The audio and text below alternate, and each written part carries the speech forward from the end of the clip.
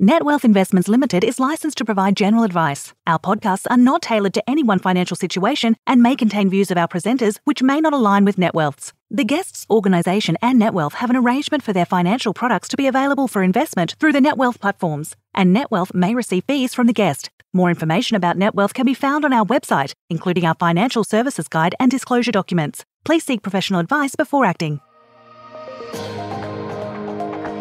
Welcome to the Net Wealth Portfolio Construction Podcast, brought to you by the Net Wealth Investment Research Team. In this podcast series, we pick the brains of key wealth management professionals to uncover opportunities and challenges for investors on a diverse range of topics. We hope you enjoy their unique perspectives.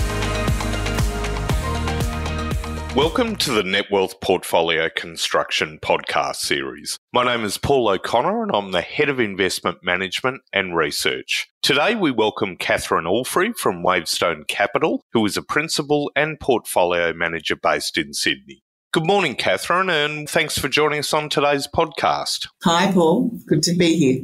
WaveStone is a boutique Australian equities manager based in Sydney. The business was founded in 2006 and as at 31 March 2022, WaveStone managed $4.7 billion in funds under management. WaveStone is a partner in the Fidante Partners stable of investment managers. Fidante forms long-term alliances with investment teams to support and grow specialist investment management businesses. As at 31 March 2022, Fidante had 17 boutique partnerships with a combined total of $80 billion in funds under management and have since added another manager, taking the stable to 18. Fidante is part of the Challenger Limited Group. Catherine Allfrey is responsible for investment research, analysis, dealing and investment management across all WaveStone funds. Prior to founding WaveStone, she held various roles in financial services, most recently with Colonial First State Investments, which she joined as an investment analyst in the Australian Equities GDP Plus team in 1998, before becoming a portfolio manager in 2002, managing a top 20 concentrated Australian fund and a sector-neutral fund. Catherine commenced her career as a credit analyst for Daiichi Kangyo Bank in 1990 before moving across to stockbroking at SBC Warburg in 1994 as an equities analyst. She holds a Bachelor of Economics majoring in Japanese and a graduate diploma in applied finance and investment. WaveStone manage both long-only and long-short Australian equity strategies, and their style is best described as having a quality bias with a growth at reasonable price or GARP investment style. WaveStone invest in quality growth companies with what it refers to as a Sustainable Competitive Advantage or SCA. SCA aims to identify businesses that have superior corporate DNA characteristics, operating with favourable industry dynamics, and deliver above-market earnings growth over the medium to long term. Raz Bouillon and Catherine are the principals and portfolio managers who previously worked together at Colonial First State and head up an investment team of 8 people. The WaveStone Australian Share and Dynamic Australian Equity Funds are both available on the Netwealth Super and IDPS investment menus.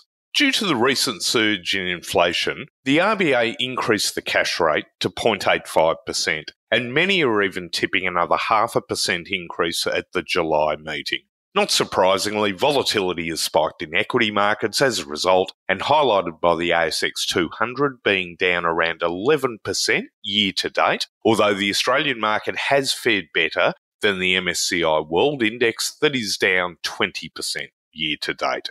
The tragic Russian invasion of Ukraine has actually assisted the Australian market through increased global demand for our soft commodities, but hard commodity prices have also held up, as evidenced by the ASX materials sector returning a positive 1.5% year to date, and energy up a staggering 31% over the same time frame. So markets globally are really trying to digest, increased geopolitical risk, the outlook for inflation, and ultimately what that impact will be on global GDP growth. I'll certainly be interested in Catherine's views on inflation and whether she believes it is more transitory and supply chain driven, or whether the recent rise is structural and long term. The bond marks have reacted fiercely, with longer-term bond yields rising, including the 10-year Aussie Treasury yield rising to 4.13% and US 10-year Treasuries at 3.24%. So I guess the resilience of Australia's economy is about to be tested, with strong commodity prices providing some insulation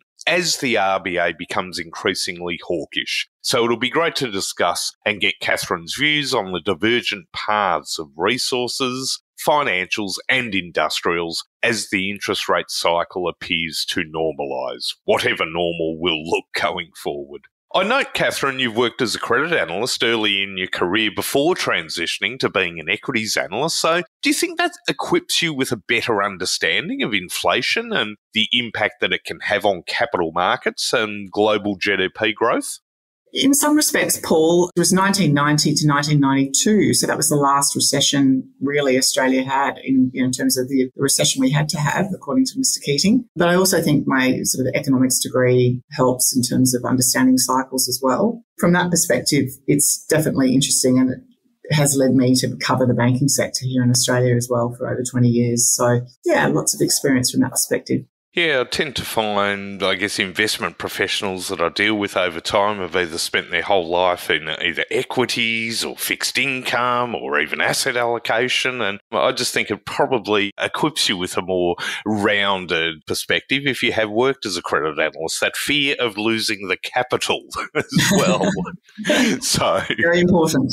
Absolutely. But maybe we'll get into the questions for today. And for starters, what are your thoughts on inflation currently? And do you believe it is more supply chain driven due to COVID's impact on the global economy? Or do you think it's more structural and hence higher inflation will potentially be with us over the longer term? I definitely think it's moved from being transitory to more structural. And I think every person at the moment can experience it when they go to the supermarket, or I even went to the hairdressers on the weekend and they had a lovely little sign up saying from 1 July our prices are going up. Didn't say how much, but they're going up. And so we've let inflation out of the bottle, so to speak. The genie's out of the bottle, and we haven't had this sort of environment since the 70s. And so it is very concerning. And so when you look at what central banks around the world are trying to do, they clearly have got a price stability mandate, and they're trying as quickly as possible to get that inflation down. But it's really hard in an environment when you have this geopolitical tension with the Ukraine invasion. Plus, you have China continuing to pursue a zero COVID policy with lockdowns, which has caused major supply disruption. And so we have these peripheral issues that are driving inflation, particularly in Western countries. And so here in Australia, it continues to persist, obviously 5%, but the last reading we had was March. And we all know in the last few months that prices have gone one way. Now we've had the wage decision as well, 5% increase as well. So it's going to be really hard to get back to the Reserve Bank's target band of 2 to 3%. And it's clearly what companies are talking about as well. And I think it's going to be hard going into the August reporting season when they give their outlook statements, particularly around costs, with both wages and cost of doing business going up. Yeah, it is. It's an interesting debate and probably one for another podcast, but we have heard the debate, have the RBA fallen behind the curve in terms of inflation? But I guess you also wind the clock back a couple of years, and I think most governments and central bankers were very keen to see some sort of inflation given the huge amount of debt that's been taken on by governments. So I guess only time will tell ultimately what portion of inflation is transitory and COVID-induced and what is structural. But I agree with you. I think everywhere that we go today, and I think our listeners would appreciate that, we are seeing prices rise no matter what, right across the board. So with the cash rate now tipped to reach 3% by the end of the year, what do you believe will be the major impact on the Australian share market?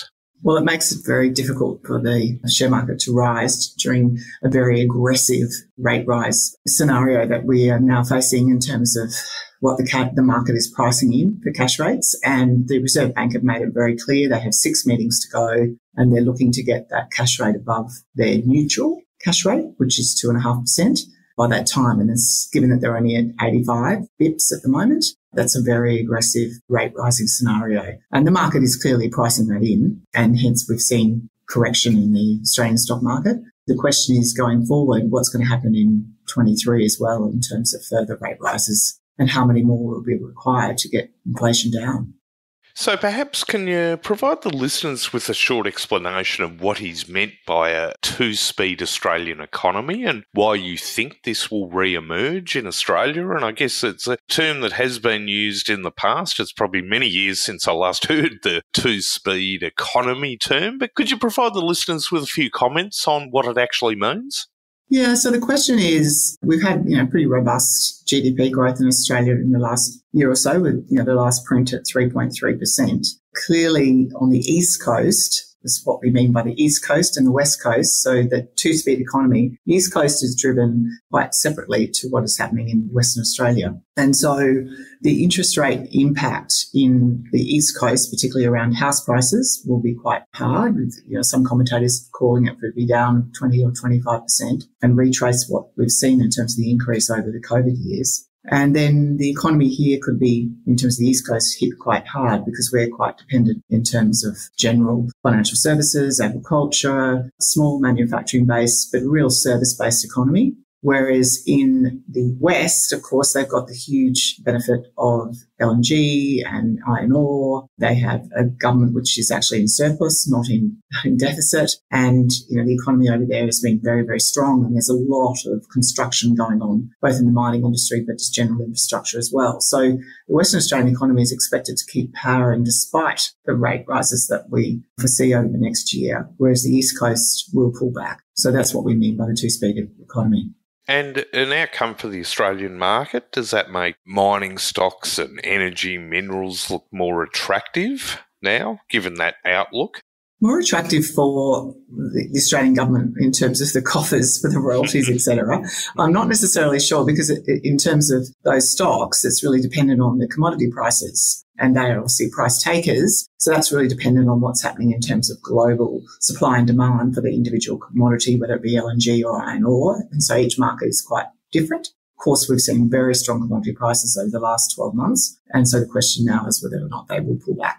What are the most important characteristics you look for in an investee company? And perhaps we can delve more into your investment process and discuss how you actually screen stocks. And maybe if you can also explain what you mean by a company having a sustainable competitive advantage that I mentioned in the introduction. Yeah, so fund managers screen stocks and we look for, obviously we have a quality filter up front and you can either do that in a quantitative way or a qualitative way. And in our case, we do it in a qualitative way. We look at 15 different factors to screen companies and we grade those companies in terms of their quality score, whether it be low, medium or high. And some of them, they're so low we reject or maybe we look at them in our short basket. But well, those 15 factors, they actually cover the company itself, which is the superior to corporate DNA. And there's 7 characteristics we look at there.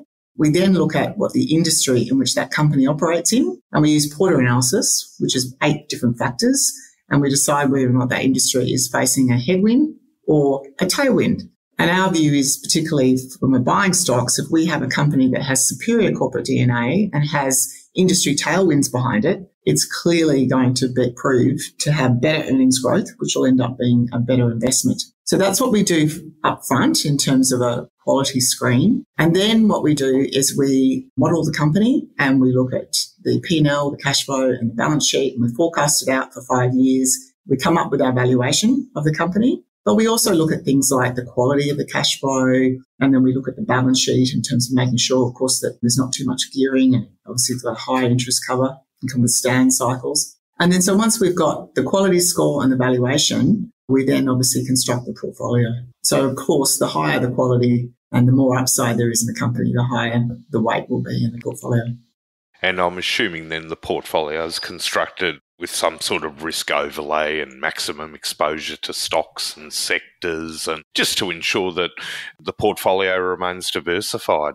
Correct. We have diversification, but we have a maximum of 10% in any one stock. But also we then put a liquidity buffer over that in terms of managing risks. So for an X100 small cap stock, we would only have up to 2.5% of the fund in a small cap stock. Because at the end of the day, small caps can be lobster pots, as we've even found out in the last 12 months. And you've got to be very careful in terms of liquidity around those companies. Also, just interesting as you were making some comments there around your screening process, effectively being a qualitative process where I think most of the managers I've come across over many years, it starts with a quantitative screening of the numbers and etc. So it's interesting there that you're forming that view on the quality of the business first to meet your standards of whether you'll undertake the financial analysis then. So I think that really stood out in the way it differentiates WaveStone in your investment process. Yes, exactly.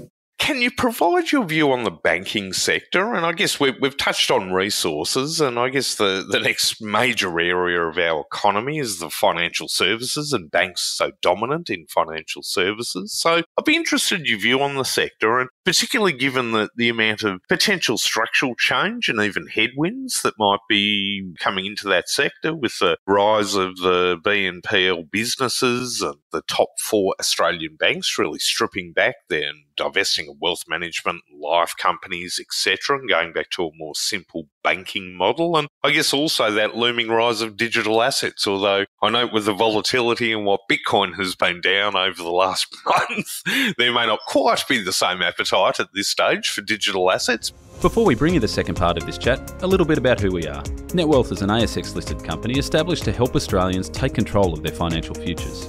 With a wide range of super and investment accounts, a huge variety of investment options and market-leading online tools, we can help you manage your wealth your way. Partner with us to see wealth differently and discover a brighter future. Visit the Netwealth website to learn more and get the PDS, which you should read before making a decision. Products issued by Netwealth Investments Limited. Just be interested in your views more broadly on the banking sector. So in terms of the Australian banking sector, we're at a sort of interesting point in the cycle in that what happens with banks is as the cycle is strong and, credit growth strong, which it has been in the last couple of years, and they survived the COVID years because there was so much government payments to small business in terms of JobKeeper, but also in terms of the Reserve Bank cutting interest rates to all-time lows, house prices through the roof. So the banks actually survived very, very well through that period. And they've, ended up with surplus provisions, surplus capital, so they could buy back their stocks. So everything was pretty rosy. I think right now, what happens is when you move from a sort of a positive environment, people are quite happy to bid up the stocks and the Ps get re-rated. There is a view, of course, that they can recover some of their margins as interest rate rises. That has all been quite beneficial. But the interesting thing, of course, now is because we're on such an aggressive rate rise picture for the next year, there is concern that that could tip us into recession. And so as soon as you mention the R word when it comes to banking, you see a dramatic D-rate. And so what we've seen is about a 10% fall across the board in the sector, just talking the banks. The small regional banks have fallen further, and then anything that's newly listed, IPOs, whether it be Latitude or Judo or any of those sort of new names, tech names, they've been totally trashed. Buy now, pay later has been absolutely smashed. So the sector has really pulled back over the last few months. And what happens, of course, is investors are at this sort of point where they're saying, are we going to see another bad debt cycle? Is the economy going to slow? In which case we go from looking at the banks at a PE level to looking at them from a price to book level. And investors quickly change their tune because they're then very concerned about how much provisioning is on the balance sheet and whether they can withstand the bad debt toll that will come if there is a recession in Australia. So how they're very well provided for. They have a lot of capital because the APRA, under the guise of Basel, has actually increased the capital weightings of all the banks. So they've actually very well provided for and very well capitalised. So there's no concern around that. And of course, there's always the Australian equity market to fund them in terms of capital raisings, as we saw through the COVID period as well. So we're actually at a really interesting turning point, I think, in terms of what's happened with the banks. It's something that we are watching really, really carefully as to see whether or not, the sector does fall further on the back of, recession risk. I guess it sounds to me there, Catherine, that it's very much, as you say, going to be an outcome of the broader Australian and probably global economy then, the outlook for the banks there. So how are your portfolios then exposed to the banking sector at the moment in the top 4? Yeah, we are underweight overall in terms of the sector. We do own 3 of the 4 banks, CBA, NAB and ANZ. We don't own any of the regionals. We don't own any of the buy now, pay later sector. We've had a very negative view on that sector in our long-short portfolio. We've actually shorted the buy now, pay later names and done very well out of that in the last 12 months. And then we don't own any of those new listings that have occurred in the last 12 months either. So, you can imagine we're, reasonably underweight the financials. Sounds like more of a conservative approach to the exposure, just holding an underweight to 3 of the 4 majors. That certainly makes sense given your broader views about the risks of recession. So which sectors or stocks should investors consider rotating into given the current market backdrop, the potential for recession? Have you got any thoughts or comments on sectors or stocks? And I guess given your earlier comments about the potential risks, that it'd be something that would be a more conservative exposure? I think really the last sort of 6 months you've seen it, where initially it started with NASDAQ and Bitcoin that you mentioned in terms of, the high risk assets got completely sold off. And then, of course, it went into industrials and anything that was high PE with the increase in discount rates in line with the view on rising interest rates. We've seen a real derating in the industrial sector. And then, of course, more recently, we've seen both the financials as well as now the resources sector sell off on the risk of global recession. If you put them into those sort of 4 buckets, it's hard when your long portfolios are going to be 90% invested. So the best thing you can do in this environment is do your bottom-up analysis, stick to your quality, be well diversified. We have an overweight to healthcare because during a recessionary environment, those stocks continue to perform well on previous cycles. And usually their earnings are quite resilient because of the fact that they've got this demographic tailwind and you've got those sort of earnings holding up nicely despite recessionary conditions. And so we also have a reasonable position in Transurban, which again has performed reasonably well recently because, again, people are more concerned about recession risk. And then you've got to go for things like, Woolworths or things that are more stable rather than any cyclical type stocks. And then have a good weighting of cash so that you can take advantage of sell-off opportunities where you think there is long-term value. Make sure you value, you look out 3 to 5 years, which is what we do. Make sure the balance sheet's in really good stead. And if you can find some nice dividend yielding stocks too to add to your portfolio, that is good as well. But be patient. Be patient. There's going to be plenty of opportunities, I think, over the next few months to get set. Be patient and just have a more broadly diversified and probably slightly conservative approach to the portfolio today. And certainly your comments around healthcare and I guess other sectors, trying to think obviously supermarkets as well, that tend to be less, I guess, aligned, or their earnings are less aligned to the economic cycle, certainly makes sense to me. Have you got a favourite amongst the supermarkets, about the big 2 bad boys there, Coles? We prefer Woolworths, and that's predominantly because they've got now like about a 70% share in online. So they've done exceptionally well on the online side and a very strong approach to capital allocation. And so that's what we prefer Woolworths. Now, to a sector that has been beaten up somewhat of late, the tech sector, what are your thoughts on the sector now? And I guess it's still not a large part of the Australian economy, certainly not compared to the US, but what parts of the sector do you like? What parts are you cautious on? And is now the time to jump in, or do you think there'll be a further de-rating of tech stocks? Okay, so when I talk the technology sector, I'm talking the Australian technology sector as opposed to the NASDAQ in the US. And our market is down about 40%. And it did get totally ridiculous in terms of the multiples that these stocks are trading at and some of the, focus on TAMs and revenue multiples and unprofitable tech has been absolutely smashed. So the question whether some of those businesses survive and they've got to go into cash conservatory mode. So we'll park those because we don't like to invest in anything that's unprofitable. And then that leaves really the big 4 that you talked about in terms of WiseTech and Xero, Afterpay, Appen. So the only one that we've maintained an investment in, which we bought at the bottom of the COVID cycle, was Xero. And we've sort of ridden that up. We sold some and then it's fallen all the way back down again. So over a 3 to 5 year view, we still think that business can continue to grow both its customers, its different geographic jurisdictions, like it's just going into Canada now. It also is a very underpriced product, but well valued by its customers. So we still think that it's got pricing power and ability to increase its prices. So we still like Xero. That's one that we do like.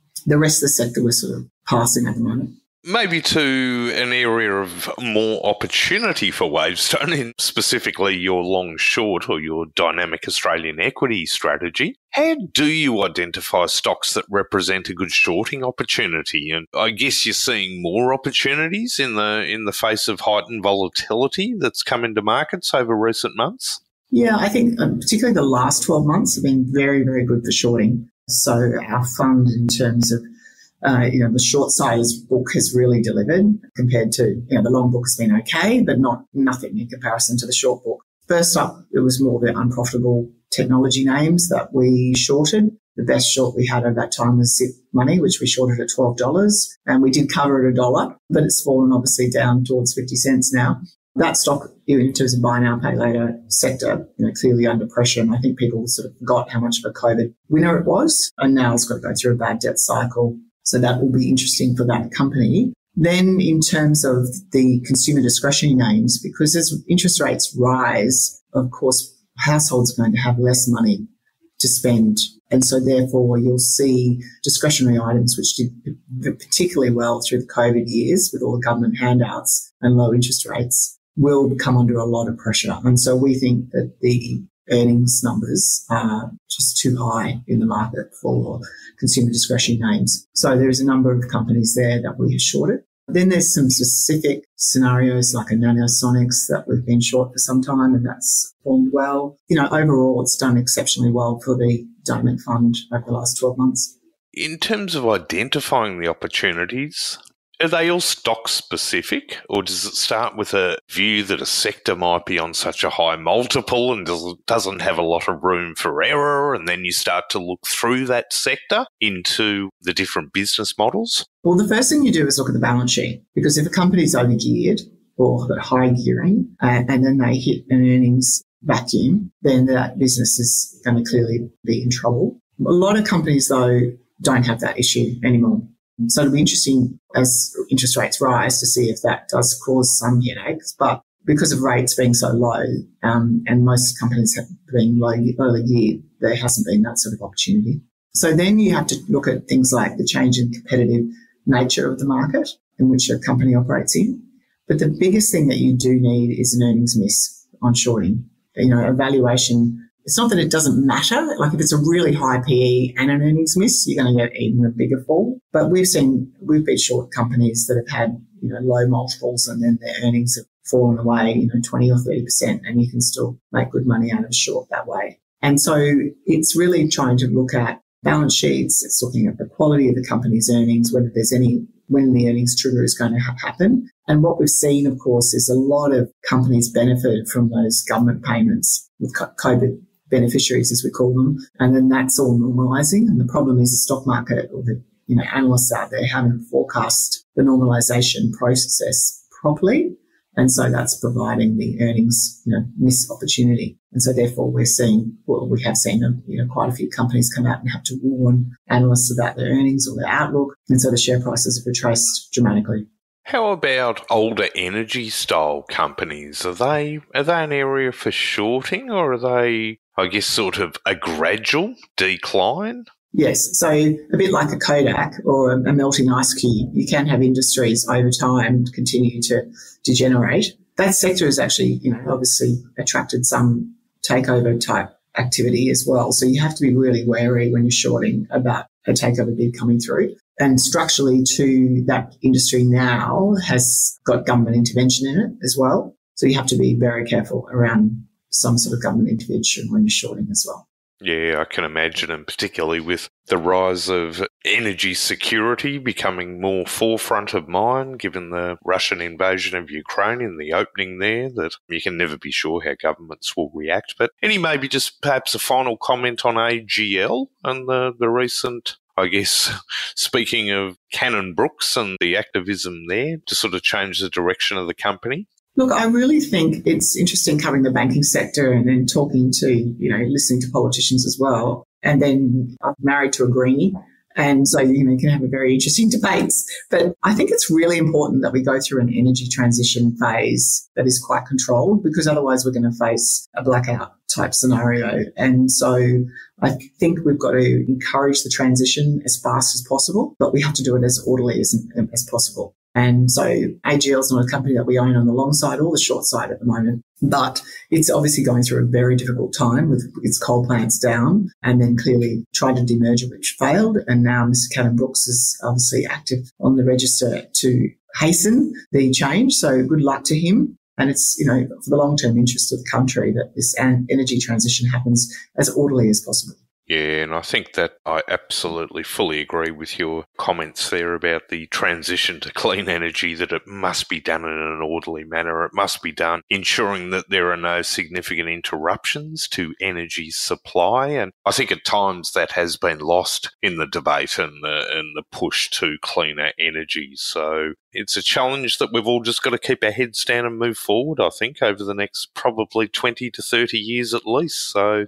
on that note, thank you very much for joining us, Catherine, for the Portfolio Construction Podcast. It's been interesting just getting your thoughts, your insights onto the state of the economy at the moment. I think it's certainly prudent words that you've made about just some level of conservatism over where we're at in the economic cycle with, still some significant potential risks on the horizon there. So it certainly would not pay to stick your neck out as an equity investor at the moment, just to ensure you've got a good base anyway in your portfolio. And certainly interesting too, those comments that you've made around shorting. And I guess it also highlights the value that, pending the investors' objectives and needs in their overall portfolio, to consider including a manager that can include some level of shorting in their equity portfolio there. So thanks for joining us there, Catherine. Thanks very much, Paul. It's been really interesting. To the listener, thank you very much for joining us again on the Net Wealth Portfolio Construction Podcast. I hope you've enjoyed the discussion we've had today with Catherine Allfrey from WaveStone Capital, and I look forward to you joining us on the next instalment of the podcast series. Thanks for listening to this episode of the Net Wealth Portfolio Construction Podcast series. For more episodes and to subscribe to our series, visit our website www.netwealth.com.au or visit the iTunes Store or Spotify. We hope you can tune into our next episode.